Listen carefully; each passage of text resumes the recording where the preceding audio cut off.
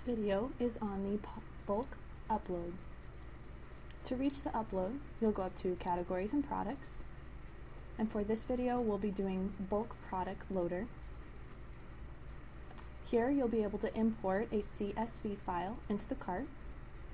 You'll first select the default category it will be going into, along with the delimiter and the data update rule, whether you want it to overwrite the existing data, clear the existing data, or update existing products only.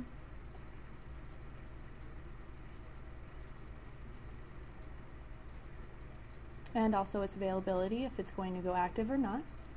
You'll hit the Browse to select the file that you'll be using, and hit Upload File. Here it'll give you a list of everything you just imported. The CSV line 1 is the actual column's label. If you need to change this for any reason, you can do it here on the left-hand side. If it's labeled in red, it is required for the upload. Once you've selected and rearranged, you'll scroll down to the bottom and hit Update Products. This will complete the upload, and this has been a video on the bulk uploader.